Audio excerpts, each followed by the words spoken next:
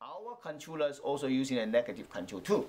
Okay, so now you identified it, then you can either pull it out and compare our pin assignment, and you can cut this tie out and just either switch the jumper wire to match this pin assignment, right?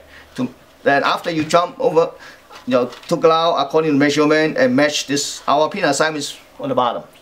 So for example, this one's P1, P2.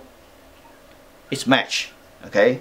It's match. It's VIN. So P3 is ground, P5 is ground, P4 ADJ, P6 is a enable. See, if you look at this specification of this, if you switch J2 and J1, and you will have exact pin assignment like this one. But anyway, you can refer to our specification data. In this video, I just want to show you how to identify pin assignment. Since we identified, I might just want to show you how to mount this our driver too. It's quite easy for this standalone monitors displays. It's standalone inverters. It's right here. We go. We're gonna add one of the plastics. So probably we're gonna mount like this. Yeah, that's about right. So we're gonna mount on this side. See that? All right. Put this a screw on.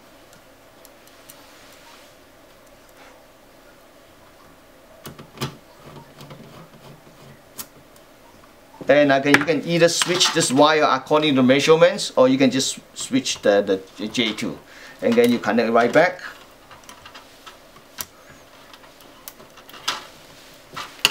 See, it's that simple. Okay, of course, using the meter is most easiest way to identify a pin assignments. But see, for this is some of the common inverter that we're using on different size of touchscreen. If in case you don't know how to use a meter, just case into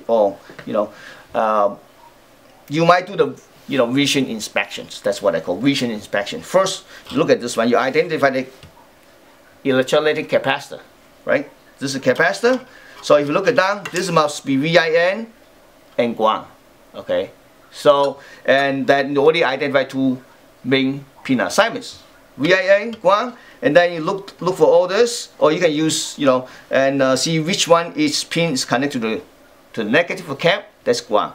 So other than two, there are only two, either the ADJ or ENA. In case you connect this VIN, ground, and other pin to our driver, it's not working, you can reverse the two pin between ADJ or ENA. Or even if you don't want to bother with those, it's quite easy. You just disable the ENA on our controller, on our driver, and then when you disable controller, disable the enable, it's quite simple. The CAN cap, just get the voltage from here, whichever, and then apply to just voltage. So in that case, when you turn the display on, then when you apply the power, and our driver will already turn on. See how to disable enable? It's we do have instruction under our tech support main pages. So again, it's not that easy. It's not that difficult. Actually, it's quite easy, especially when you're using a voltmeter. I think that when you try to use a DC voltmeter, you always set on the auto range. So after get all the measurements and to confirm which one's ground, because as we just saw, some of the voltage is 0 voltage. You're not sure which is for power grounds. Then you set it to continuous. Then check between the chassis. All right. Thank you for watching.